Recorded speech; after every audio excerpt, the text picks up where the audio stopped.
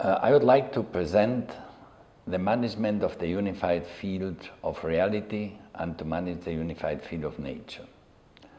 Any adaptive system, any complex system requires managing its unified field if one wants to influence and produce results. This influence is an adaptive influence, which means that one is influencing while one is being influenced by the environment. The unified field of something is defined by its concept. It is defined by the intelligence that underlies it and that has been apprehended. To apprehend this intelligence, it is necessary to define what we have named the ontogenetic map. The ontogenetic map is the structure of the concept that regulates an adaptive system, a living being, or any adaptive entity in the world. These ontogenetic maps require defining the complementation and supplementation of the elements that constitute it, of the objects that integrate it when it is complex, or of the concept of the object if it is a simple unified field. The size of the unified field needs to be apprehended. That means you cannot define the limit of the unified field. The limit of the unified field is given by reality.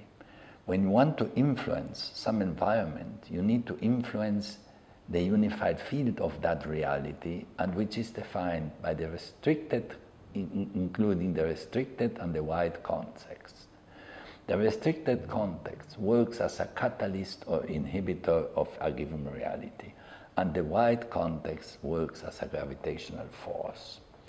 The apprehension of the size of the unified field depends on the strategic intelligence the individual has. The level of strategic intelligence defines the size of the unified field one individual is able to manage. And the depth of the unified field is defined by the type of thought, of logical thought an individual has. The dynamic of the unified field is defined by its capacity of evolving or involving. Every living being, every adaptive entity is evolving or involving. It is never stagnated. It is never in a passive equilibrium. The balance of any adaptive system is dynamic, which implies that on one hand it is expanding, which is driven by the maximal strategy of that adaptive system, and on the other hand it is trying to survive, which is driven by the minimum strategy. The apprehension of the unified field of one is doing is a condition to be able to assume the responsibility for producing results.